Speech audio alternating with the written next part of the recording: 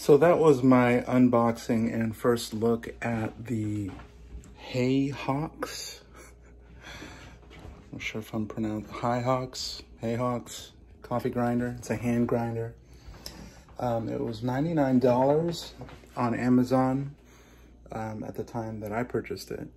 And I think, yeah, you could see how easy it was to kind of load in 20 grams of beans. I was a little worried about whether the canister, the grinder area would be big enough and whether loading the beans in would just, you know, have to be done in more than one batch. But I'm happy to report that 20 grams fits safely. There was room for probably 30 in there, I would say.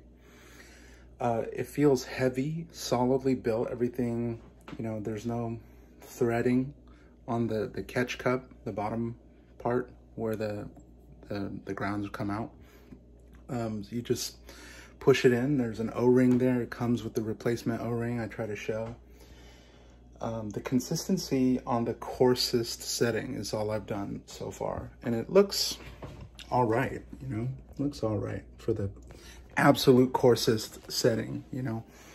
And it fed through very quickly. The whole thing, 20 grams ground in like less than a minute. The handle feels really solid too. And the little, I guess it's like the wooden part that your hand goes around. It's like it's a pretty piece of wood that they carved it out of. And it's like a solid piece and it doesn't feel cheap at all. The way that it attaches to the lid, also it's fixed. There's no moving parts there, it seems. It's one, looks like one solid piece, or the way it was put in was, you know, I can't see any way for it to come apart. It has a nice grippy kind of sleeve on it, which is made out of some kind of, feels like some kind of rubber, and it's got a nice like texture on it.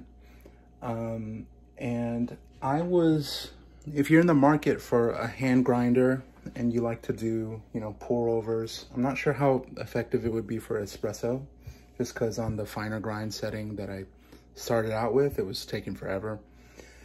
But if you're looking for something to hand grind and you're in the market for something like a knock, I think this is an infinitely better choice, because first of all, stuff made by Knock is twice the price. You never know when it's going to be in stock.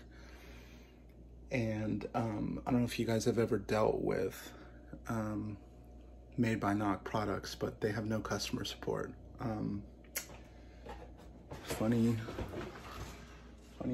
story is I have a grinder that was no longer working consistently from Made by Knock, and I sent it back to Scotland, and 4 months later I haven't received it back. I haven't even received a reply to my email. So this wasn't meant to be a video about Knock, but I can't support a company that does that. They basically stole my grinder. It's a $200 grinder. But if you're interested in a hand grinder of high quality, this beats, you know, any Porlex. This beats the Hario. It has steel burrs, and it feels like it'll last a long time. And I haven't seen any reviews done of this on YouTube, so hopefully this is helpful to some of you guys. Back to the espresso thing, I don't know if it would work for espresso, but that's just because when I first turned it on, I clicked it over all the way to as fine as it would go, and it comes with 0 instructions, so I assume that it'll take some time to kind of dial in, you know, how many clicks you need to click it to get the consistency you want. If you want to change the consistency of the grind size, you'll probably have to do some trial and error, you know, just waste some beans, use it as fertilizer, who knows what you're going to do with it. But you know, it's going to take some trial and error to probably figure out where you want to go. Like, this is not meant to be a comprehensive, extensive, exhaustive type of overview, but I'm very, very pleased with this purchase. It being only 99 bucks, and of equal quality to any of the felled grinds, air grinds, felled twos. But yeah, shout out to this Chinese company that made Heihox. I have no idea how to pronounce it. It says apparently that it can do coarse, medium, fine, and extra fine.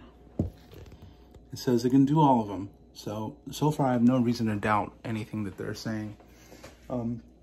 But yeah, with the replacement O-ring, this very, very solid feeling, heavy polish. It's got a matte polish on it. It's nice. I think I'm gonna enjoy using this for a very, very long time. And it's an equal level of quality, I think, to any of the stuff from Made by Knock. So Peter, if you're watching this, give me my grinder back. It's not funny. But anyway, that's this product introduction. Hopefully it helps some people. Okay, take it easy. The bottom even has this non-slip rubber foot on it, so it's not going anywhere. Pretty great. This was the absolute coarsest setting, and what I did was I clicked it about 3 or 4 times towards the finer adjustment. And I got this, clicked it 3 or 4 times again, and then I got this, clicked it 3 or 4 times again, and I got this. This is probably where I want to be for my pour overs. And then I got this.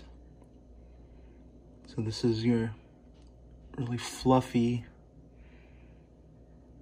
fine grind. You know, I really thought the two-tone thing, addendum to the review. The two-tone, I thought that would be a deal breaker, because stylistically, I just didn't know. But, you know, it looks a lot more muted than I thought. Pretty sleek.